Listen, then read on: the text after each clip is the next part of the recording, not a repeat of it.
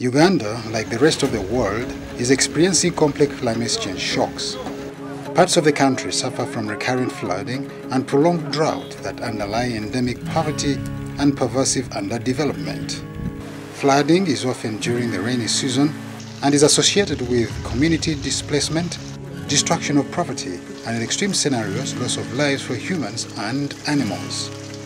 In the recent years, the country has experienced increasing rainfall totals owing to climate change, among other factors. Unfortunately, the increased rainfall has been linked to increased suffering of people settling in low-lying areas. These are seasonally rendered homeless by floods. The good news is that if well managed, rainwater has more good than harm. It can be a trigger for community stability and eventual growth. Rainwater can be harvested for domestic use, animal feeding, groundwater recharge, industrial and agricultural production. Effective rainwater harvesting reduces the amount of water disposed into the environment as stormwater. In this video, we explore some of the various rainwater storage technologies.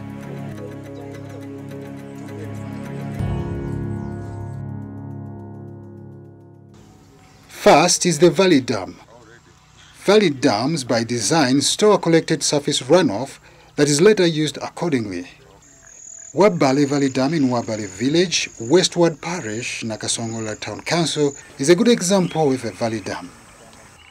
Constructed in 2004 by Ministry of Agriculture, Animal Industries and Fisheries to provide water for animal production and domestic use, Wabale Valley Dam serves over 2,000 households plus animals from 15 villages in Nakasongola Town Council and 5 more from Wabinyonyi Sub-County. It provides water throughout the year. We have recently been enrolled to National Water, but still the facility which provides Nakasongola Town Council with water, safe water, it is on and off. Water is always on and off. It's a very old system. It keeps on breaking down and on like that. So when it is down, people normally run here to get access to this kind of water. This is rainwater harvested from the surrounding hills. All the rain that runs off from those hills you're seeing around is captured here. As you can see, the arrangement, they excavated some soil and then they blocked water runoff not to go away and created this facility. The valley tank is another technology for storing surface runoff. A case example is Bamusuita Valley Tank in Bamusuita Village, Chapteka Parish, Kakoge Sub-County, Nakasongola District. The valley tank was constructed in February 2016 by the Ministry of Water and Environment. This valley tank is relatively advanced, having 2 elevated reservoirs. Water is pumped into these tanks using a solar pump and is served to 3 villages of Bamusuta, Kanyogoga and Kachira with water for feeding animals and domestic purposes. The facility has 3 taps installed to enable community collect water for domestic use from a separate point and 3 troughs installed where animals drink from. Another case for a solar-powered valley tank is found in Wabaye Village, Kiwimbi Parish, Rwampanga Sub-County. The tank was constructed by the Ministry of Agriculture, Animal Industries and Fisheries in 2016 to provide water for livestock and domestic use to 3 villages of Bwire, Wambale and Rwampanga. The uniqueness about Wabaye Valley Tank is inclusion. The system design provides for cattle spraying and a sanitation facility to be used by water users as need arises.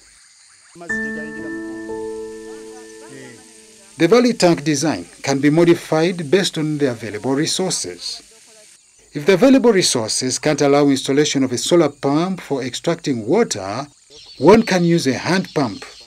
Such a case can be found at Wantabya Village, Wampiti Parish, in Wabinyonyi Sub-County.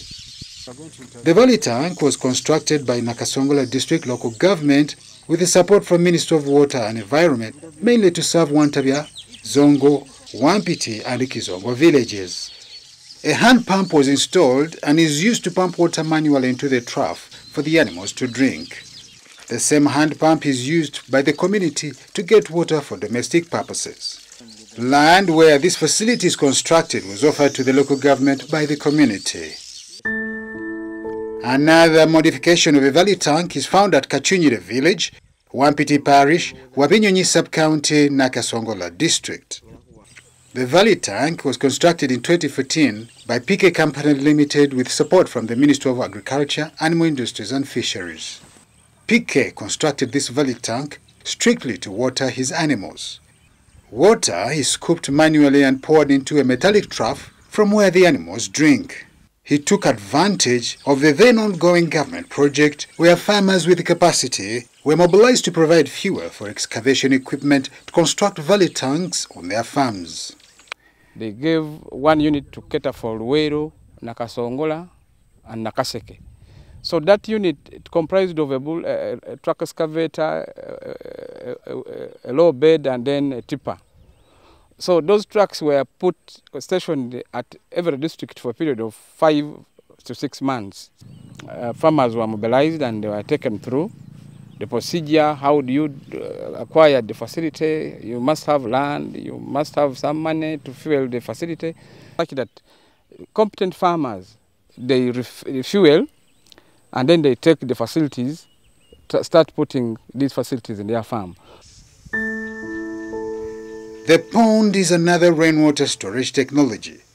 Demonstration of this technology is at Margaret Lwanga's home in Kyangogolo village, Kyangogolo sub-county, Nabiswera county in Nakasongola district. Margaret adopted this technology to harvest water for her horticultural enterprise. She has 2 ponds constructed using heavy-duty polythene. The 2 ponds combined store approximately 6,000 cubic liters, which she uses to irrigate her crops, spray them, and water her animals for at least 1 month into the dry season. If the water is clean, she sometimes uses it for domestic purposes. She scoops the water manually using a water can and takes it for respective use. Extension officers provided on-farm training in pond construction. We also went on a learning tour at Josephine Kiza's farm in Masaka, where this technology is being used. We were impressed, so when we returned to Nakasongola, we first tested with 1 pond, and when it retained water, we constructed others. The water is useful in many ways. The sand dam is another technology mainly promoted in Karamoja sub-region for collecting surface runoff. It is a reinforced rubble cement wall built across a seasonally sanded river. It's a low-cost and low-maintenance technology option for retaining rainwater. Rock catchment is another technology. Rainwater collecting on the rock surface is trapped and channeled into the underground reservoir for later use. This technology can be found at Kakizi Lugagala village, Butuntumla parish, Butuntumla sub-county in Luwero district. The system was constructed with the support from AMREF Health Africa in the year 2000. It has 2 water reservoir tanks that serve over 200 households in Kakizi village with water for domestic purposes. According to Mayanje Paul, the caretaker, if the 2 tanks are full, the community uses water for about 6 months.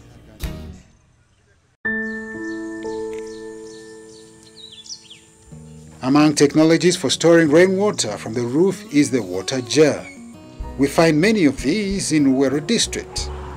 They were constructed at household level with support from AMREF Health Africa as a reward for homes that contributed to the construction of the rock catchment system. Mayanja, one of the beneficiaries, explains how useful the 2,000 cubic liters tank he received is to his family of 10 people. We use this water for drinking, cooking and other purposes. It has enabled us to have water supply, given the nature of water scarcity in the area. Besides the water jars, plastic tanks can as well be used to store rainwater from the roof catchments. Plastic tanks are of varying sizes, and selection of the appropriate size depends on the catchment size as well as available resources. An example of a plastic tank is at Proscovia Nanteza's home in Kasiso village, Bamgolode sub-county, Luwero district. It is a 5,000-litre tank she received from Reach Out Uganda in 2016. Nateza uses the water for domestic purposes and feeding her chicken, pigs and cattle. I have a big family which uses the water. It does not serve us for long. I also have many animals that need water. The cows have to drink, the pigs have to drink, and the chicken. It can't last more than a month. Remember, we have to wash, drink, and feed the animals. The EMAS tank fitted with the EMAS pump can only be used to store rainwater from roof catchments. The EMAS tanks is an underground tank that is very cheap, easy to construct and maintain. An example of this tank can be found at Joyce Nachirembe's home in Katente village in Botuntumula sub-county, Luwero district. Joyce's tank of 8,000 litres stores water that is used throughout the year for all domestic chores, serving a family of 10 people. This technology was promoted in this area in 2013 by Busoga Trust, an NGO that was trained by the Appropriate Technology Center of the Ministry of Water and Environment. To enhance the quality of water, the EMAS tank is fitted with a fast flush device that collects the fast fall water at the beginning of the rain before clean water starts flowing into the main tank. The fast flush is emptied regularly to enable it to store more fall water as and when the next rains fall. The ferro-cement tank is another simple rainwater storage technology. The ferro-cement tank is constructed above the ground, and size choice takes into consideration of available resources and roof catchment. Ferro-cement tanks were vigorously promoted across the country by different stakeholders, including Networks Uganda, Uganda Rainwater Association, Hewasa, Kigezi Diocese Umurda, the ATC, and Busoga Trust, among others. The corrugated iron tank is another technology option for storing rainwater from the roof catchment. These tanks are assembled here in Uganda and are sold anywhere on the open market. A case to visualize this technology is at Nakato Mary's home in Nomonde village, Butuntuna sub-county, Luwero district. Nakato indicates that her family has used the corrugated iron tank for more than 30 years. The large diameter stone masonry tank is another rainwater storage technology. Large diameter stone masonry tanks can be stretched from 50,000 litres to 1 million litres depending on the available catchment, land and resources. Given its size, the large diameter tank is promoted at a community level. This type of tank can be found in Chiwangula Mosque, Chiwangula village in Busana sub-county, Kayunga district. Busana is one of the water-stressed villages in Kayunga district. The 100,000-litre tanks have 600 households from Chiwangula and Wampongo villages with water for domestic use. The tank was constructed in 2019 as a hands-on training product by a group of women and men in the area. The training was conducted by the Ministry of Water and Environment's Appropriate Technology Center. We had suffered for long. We attempted over 5 times to drill different spots in search of a water source, but failed. It stretched the water problem on our village. Yet our village has over 600 households that can't find clean water. When ATC intervened, they understood our condition and provided this tank. We are very happy indeed. This is just a synopsis of the few rainwater storage technologies available in Uganda, and the onus is on you to choose what is appropriate given the resources at hand, intended purpose of use and available catchment. To erase your fears, investing in rainwater systems may appear costly, but is very cheap and pocket-friendly, considering the fact that once you meet the capital cost, operation and maintenance does not call for much. Besides, rainwater harvesting saves you the time to search for water beyond the point of use, and above, it is free for everyone.